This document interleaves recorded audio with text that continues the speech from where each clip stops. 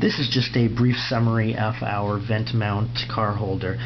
We have had some recent inquiries from our customers who haven't been able to figure out how to put them together, so I'm just going to show you quickly how to do this. It's very, very simple. All it takes is just turn it to the back here, and you're going to get this little piece right here.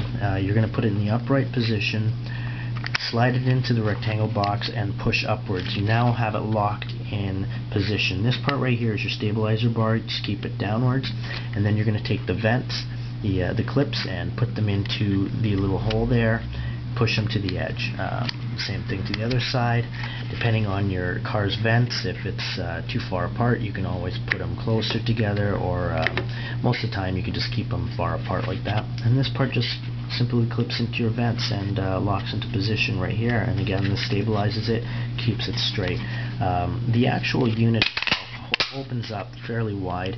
You can look at the option description and see how wide it actually opens up, but it does hold a lot of phones. I'll show you, like BlackBerry Curve holds it very well. Just close it, keeps it into position. It will also hold something like the BlackBerry 8800, which is a wider version of the Curve, and as you can see, it holds it fairly well as well. And then you can go to something fairly small like the Crazer, which is really tiny, and again, locks into position and keeps it fairly snug in there. You can go to something as small as the iPod Nano, and again, keeps it fairly snug. Or you can go with something like the Video, which would be wider, and it would fit in there. That's really it on our car vent mount holders, and I want to thank you for taking the time to view this auction.